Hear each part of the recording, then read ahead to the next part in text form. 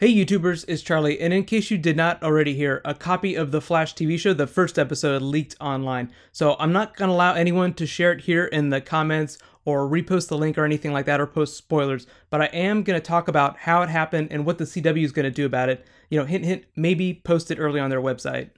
The same thing happened to a bunch of Legend of Korra Book 3 episodes last week. That was way worse because it was like 4 episodes instead of just 1, and they weren't even the first 4, which means if people watched them, they missed out on a giant chunk of the story. So hello to all the new people. If you're just finding me for the first time, I do Arrow and Flash videos every week. Be sure to subscribe to get everything. Once everything starts airing in the fall, like around October, usually the first week in October, I'll just be doing weekly videos for all the episodes. So it's going to be a lot of fun, and I'm really excited. For all those that are wondering, they're probably going to start airing Season 3 of Arrow and Season 1 of The Flash around the same time Arrow Season 2 started last year, which was the first week in October. So WTF is up with the leak? Well, whenever networks have brand new shows that they want critics to talk about, they want to create like a real positive buzz, they send out DVD screeners. They usually have watermarks on them with some disclosure language about not reselling or posting them anywhere. They're not meant for the public. The CW has been sending out screeners of this first episode of The Flash, so that is what leaked online, one of these DVD screeners. It was either posted by someone who had a screener or someone stole it off of someone else's desk and then posted that. I actually work for a couple big news organizations in real life. I know everyone always asks what I do in real life. I actually do a lot of YouTube stuff for big company trade websites, so we get piles and piles of screeners for everything you've ever heard of and tons of stuff that you would never ever want to see. So whenever you're mailing out thousands and thousands of copies of DVDs, it's not hard to understand why someone would steal one of those and upload it to the internet. The other possibility is that the CW intentionally leaked the episode. Networks have done that in the past as a way to drive interest in something. It usually only works whenever it's like a comic book thing or associated with a major fandom. Like if a copy of Star Wars Episode 7 leaked early, all of creation would just flip. The CW isn't really known for leaking their own material as a way to generate viral interest, and since the Flash TV show already has a ton of really good buzz, I don't think that they would need to do that anyway. So I think that my first theory is the right one. Someone stole a copy of the screener and uploaded it to the internet. So what is the CW going to do about it? Well, typically networks, whenever stuff like this happens, to diffuse the situation, will just post that episode, whatever leaked, online on their website. Whenever those Korra episodes leaked though, Nickelodeon decided to start airing all the episodes on television months in advance of their original release date. Because it was only the first episode of The Flash to leak, and the CW just did upfronts, they're probably not going to start airing the episodes early. Upfronts is typically where networks make arrangements with advertisers for them to buy advertising at a certain time and place, like on the episodes of a television show.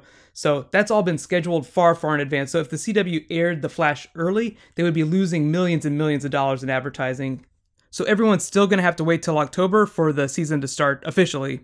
But they still could totally post that full episode on their website and just stream it for free as a way to control the situation. So originally they were just going to air the episode at Comic-Con and then maybe post it online like a week after that. So they were going to post it online eventually. If you were one of the people who watched it, please use spoiler tags whenever you're talking about it in the comments. But if you've already read any of the Flash origin stories, you already know what the story is, even though they never do things exactly like they do in the comics. Arrow, for instance, changes a lot of character backstories and has created a lot of new original characters, like Diggle. But if you do want to read a story that's very close to the story they're going to be telling on the Flash TV show, you should read Flash Rebirth. It was written by Geoff Johns, one of the writers of the Flash TV show. There are a lot of small differences, but thematically it's the same idea. Geoff Johns has actually been one of my favorite DC Comics writers in the last 20 years. Oh, and he's also executive producer on the Batman vs. Superman movie. Right now, he's actually writing the new Superman comic that's being drawn by John Romita Jr. He's the guy that did Kick-Ass, which is why it looks very similar. A very kick-ass version of Superman. If you want to learn more about their version of it, I'm going to be posting a link in the description to this big New York Times article about it.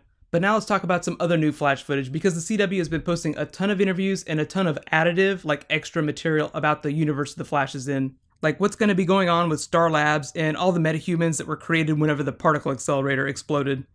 AKA the Rogues. I've actually been talking a lot about this in my Arrow videos this year, so if you're like a brand new subscriber and you just found me and you haven't seen any of my Arrow stuff, please let me know. I'll actually be adding a link in the description. I made like a ton of Arrow videos this year. It was a lot of fun. The summer is actually one of the best times to catch up on Arrow, so you have a couple months before Season 3 starts.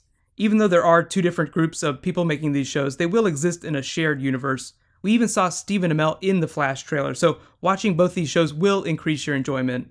The fun thing about The Flash that's different from Arrow is that they're going full on with the superpowers.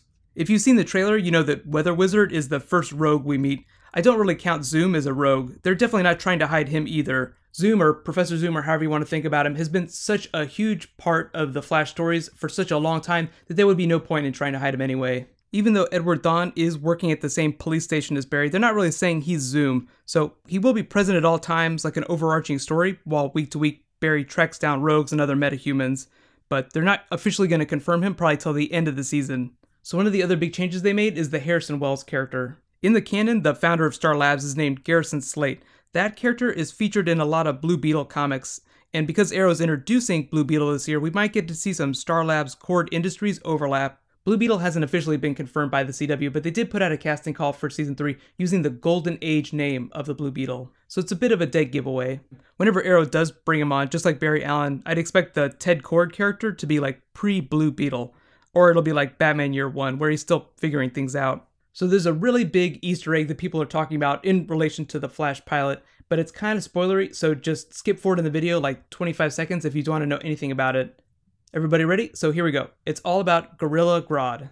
It sounds like the Flash is going to do a Planet of the Apes situation whereby Gorilla Grodd attains his superintelligence through the same dimensional rift that was caused by the particle accelerator.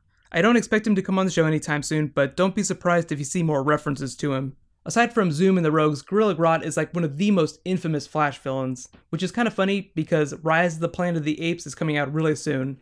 So because of VidCon this week, my schedule is a little weird, but I'm still going to try and post a bonus air video before I go. So I'm also doing that special personal Q&A, so feel free to ask me any personal questions you want in addition to Arrow and Flash stuff. And remember, if you have seen that leaked Flash footage, please use spoiler tags if you're going to comment about it. But right now, click here to learn all about Blue Beetle and the other Batman characters that are coming to Arrow Season 3. I know it's going to be a lot of fun. And click here to get my breakdown of the Flash trailer. Thank you so much for watching. I'll see you guys tomorrow. High fives.